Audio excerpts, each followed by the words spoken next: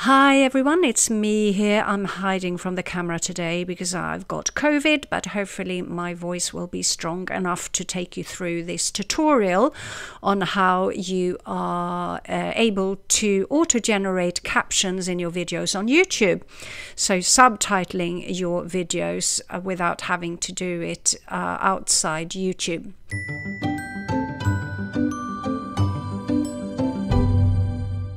So we're going to go to my channel. So you're going to go to your channel. This is the page of my channel. And when you're here, you're going to see to the left that you've got your videos, quickest way to go to your library.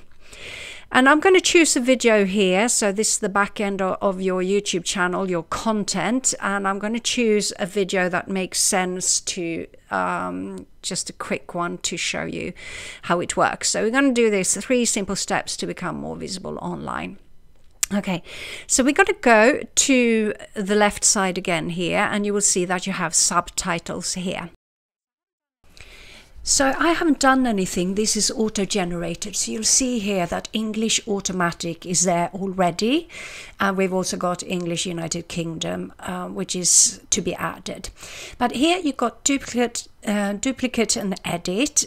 So we're just going to click on duplicate and edit. And this is going to bring out the whole script, the whole transcription of this video.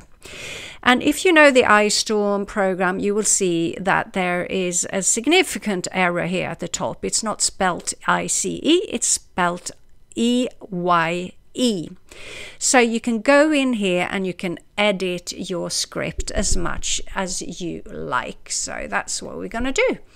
And then you can run the video here and you will see that we have now changed it to iStorm. So I should have shown you the before and the after, but you will see here it said ice before, and here you can see that it's changing the script here.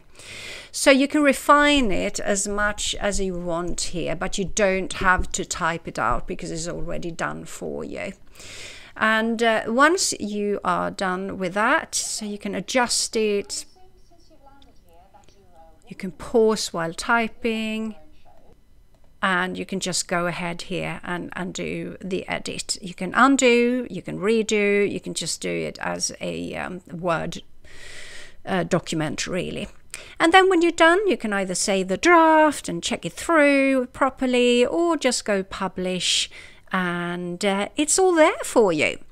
Now I would like to say that in most cases for my shorter PR videos, I'm just going to go out of this and discard changes.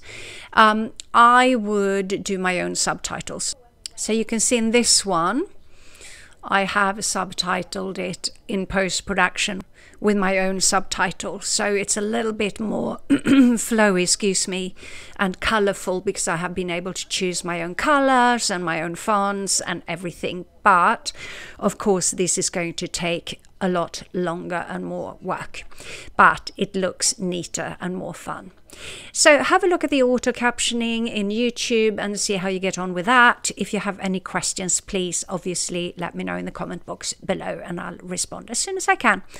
Lots of love with cyber hugs and no touching, hopefully soon out of this. Bye for now.